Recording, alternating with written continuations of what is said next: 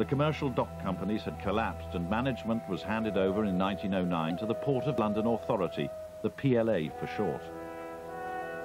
There were some permanent workers in the 1930s, but even the most skilled men could be laid off and taken on again by the port employer. The deal porters were the most remarkable dock workers, sorting and stacking planks in the Surrey docks where most of London's imported timber was unloaded. Charles Christopher, who worked there. You could never walk on the gangways. You had to have a rhythm, and if you got timber on your shoulder or even on your back, it used to have a tendency to move. Now that would be a movement on the top of your shoulder. Under your feet on your gangway, there would always be a movement on the gangway.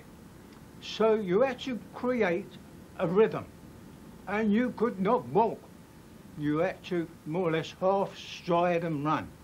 You never had your 2 feet at any time together.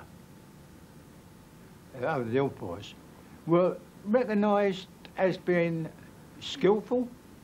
It was a job that no other dock worker could be allocated to, even from the Labour Exchange or even from the National Dock Board. Although the PLA had quite a number of permanent workers in their dock work, they would never allow a deal porter to become permanent. And if for some reason or other a deal porter during the slack season found a little corner of a wharf or something like that and started working there, and if the employer, whoever he was, liked to look at him and would like to retain him, he wasn't allowed to. He was stopped, and the National Dock Board, or the sector manager, could go to their employer and say, I want this man, he's a deal porter, and take him away. And you had to carry a hook, like I've got here, to lift the cargo with. There were no forklifts or mechanical appliances, and this is a case hook.